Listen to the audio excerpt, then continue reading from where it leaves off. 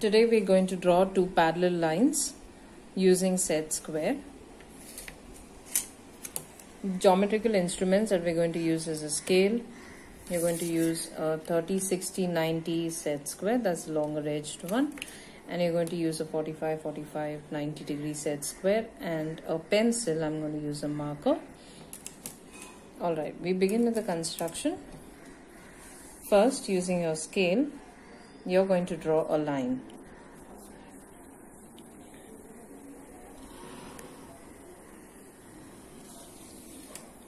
I'm going to name that line as line M.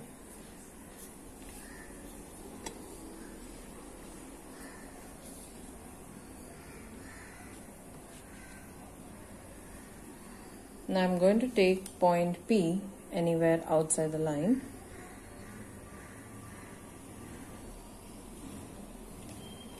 I'm going to take this 30, 60 longer edged set square.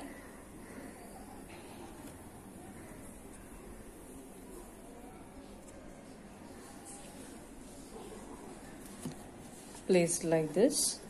Make sure the base of the set square is in base of the line and drag it right up till point P. Alright. Now you take the 45, 45, 90 set square and you place a set square like this.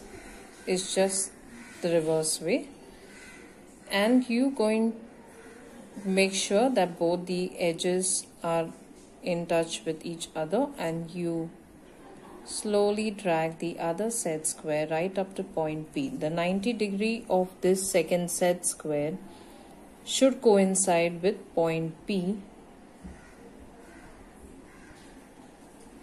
and you can now draw a line.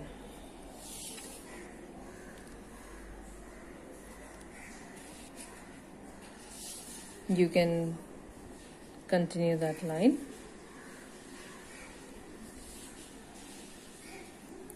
Name that as N. You can say then line N is parallel to line M.